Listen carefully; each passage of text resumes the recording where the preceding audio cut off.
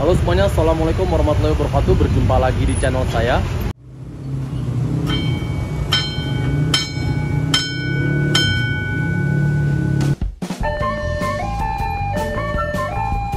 Teman-teman, mengamankan kereta api Kota Jawa Utara ini.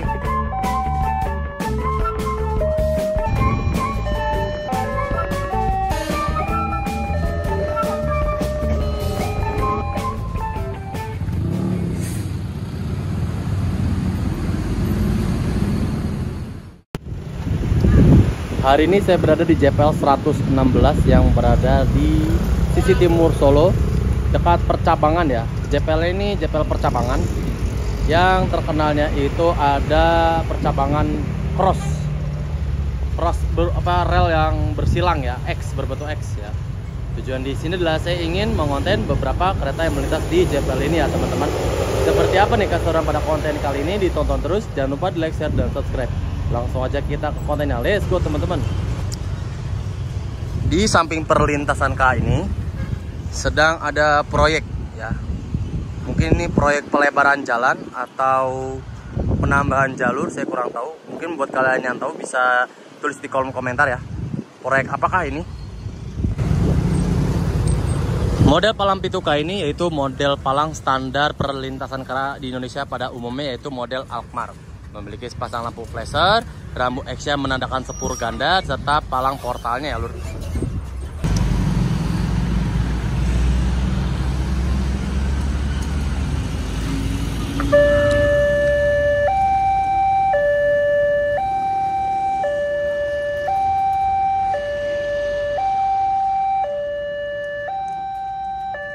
Palang auto yang menutup.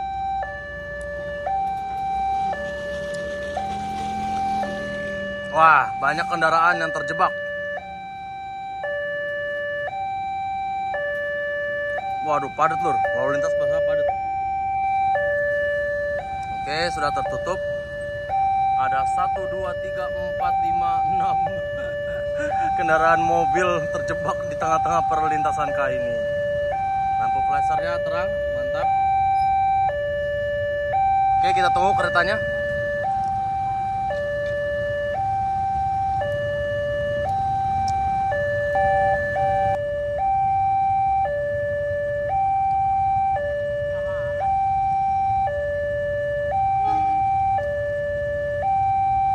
Sana keretanya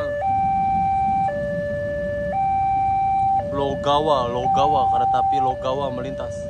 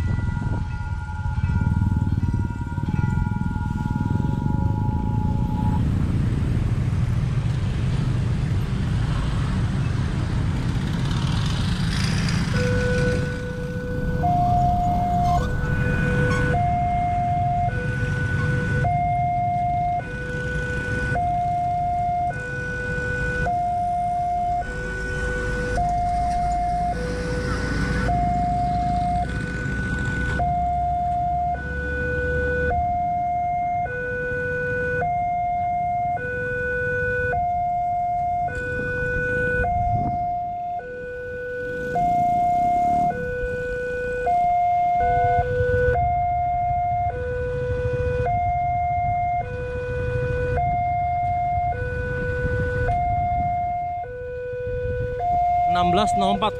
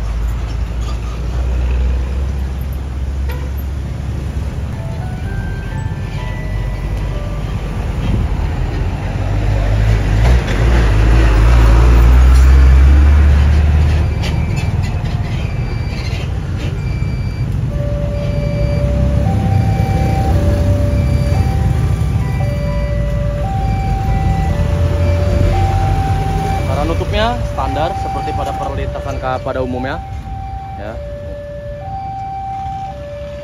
Memang di sini agak kendala dikarenakan jalannya terlalu lebar ya. Sehingga harus ada kendaraan yang berhenti di tengah-tengah antara perlintasan K ini. Oke, palang sudah tertutup. Kita tunggu keretanya yang akan lewat di JPL ini.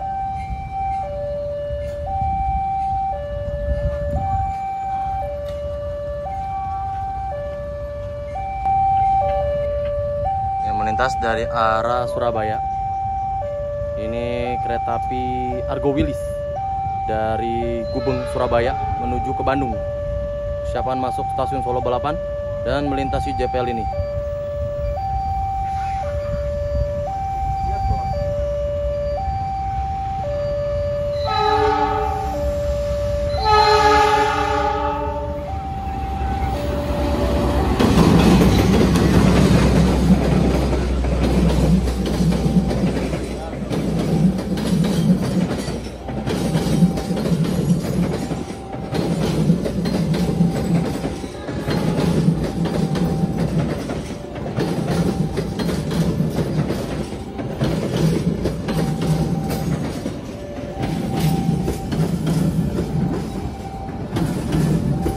Kereta api Argo Wilis akhirnya melintas.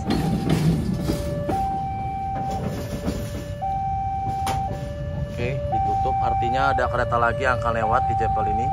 Kita tunggu satu kereta lagi yang akan lewat di JPL ini.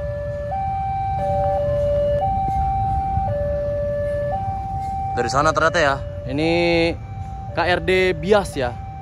KRD Bias menuju Bandara Internasional Adi Sumarmo.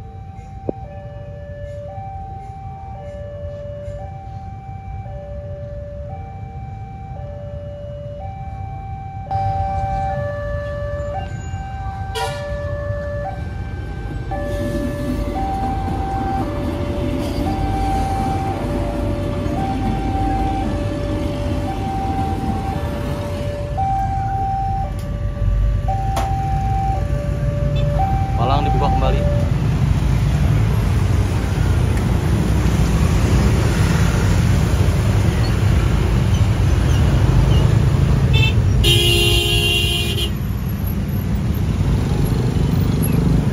Begitulah kurang lebih cara mengoperasikan perlintasan K pada JPL 116 Solo ini ya. Mantap.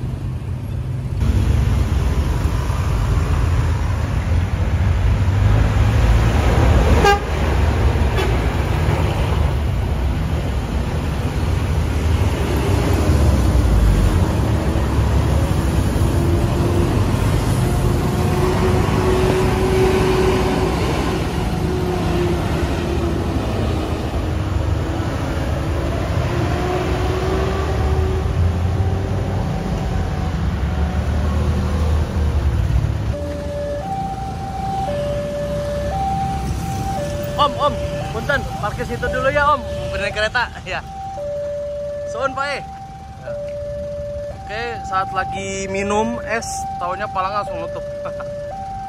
Oke, kita tunggu keretanya. Lampunya kelihatan ya.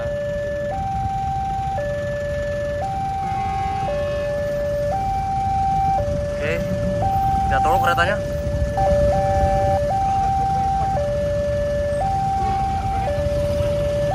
Oh, KRL ya. KRL menuju Palur melintas.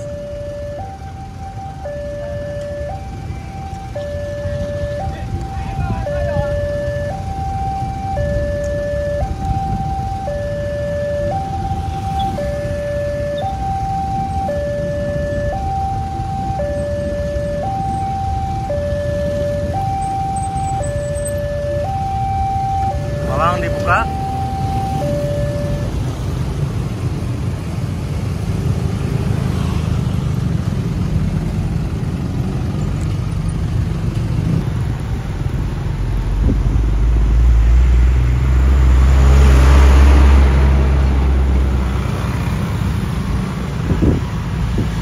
Maju makmur, busnya keren banget loh.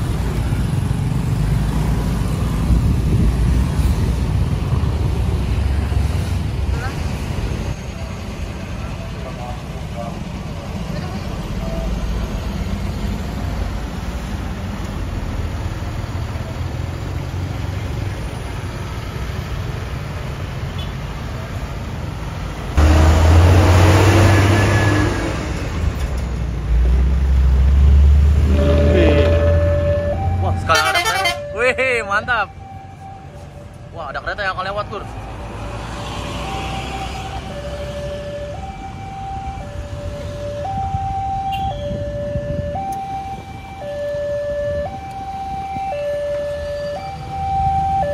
Palang otoy menutup untuk mengamankan.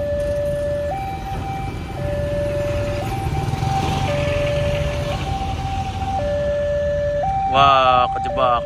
Waduh. Oke, palang sudah tertutup. Kita tunggu keretanya akan lewat di JPL ini.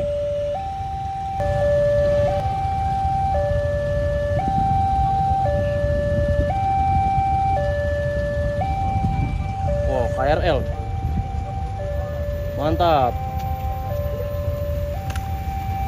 KRL Palur, dari Palur menuju ke Yogyakarta. Wih, mantap. Hai. KRL dari Palur menuju ke Yogyakarta melintas.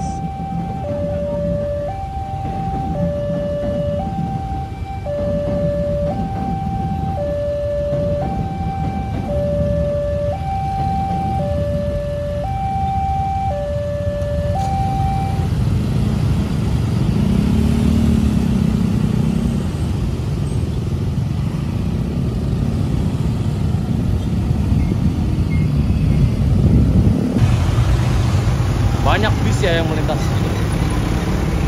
Mantap. Raja Wali. Raja Wali bus transport.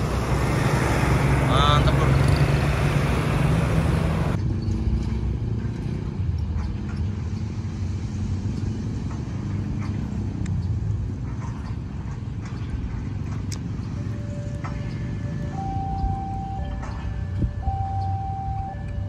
Sirine dibunyikan, palang langsung menutup. Dan banyak beberapa pengendara yang terjebak di tengah-tengah sini. Mungkin memang di sini sudah hal biasa ya. Nah, ini keretanya dari sini. Keretanya dari sini ya. Ini berangkat stasiun Solo Balapan tapi mengambil jalur mengarah ke Semarang. Kita tunggu keretanya. Keretanya malah berjalan mundur, Lur. Ini keretanya kayak janjian dari malah yang dari arah sana nih. Waduh, udah saya coba pindah dulu deh. Ternyata kereta dari arah sini, Lur. KRD Bias ya, dari Adi Sumarmo. Aduh, salah. Saya malah tertipu. Saya sudah sampai positive thinking pindah spot. Soalnya keretanya dari sini.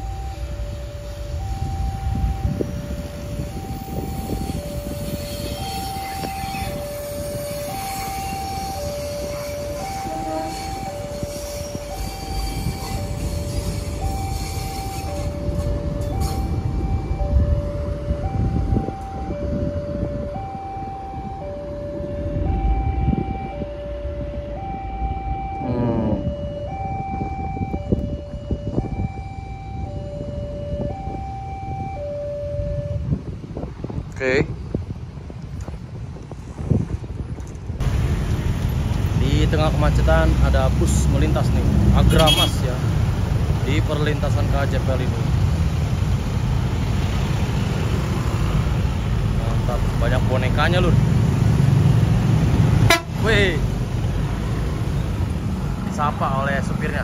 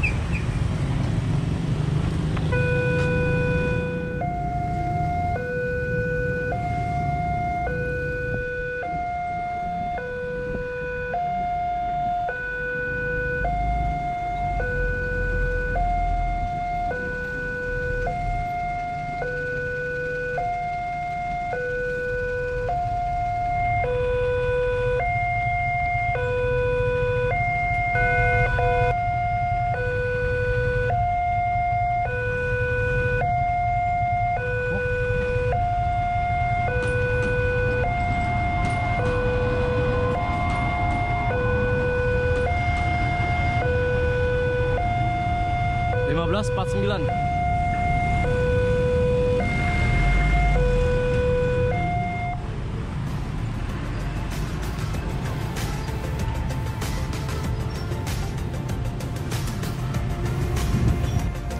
Nah, untuk kontennya sampai di sini dulu. Sekian dan terima kasih yang sudah menonton konten saya pada kali ini. Jangan lupa di like, share, dan subscribe.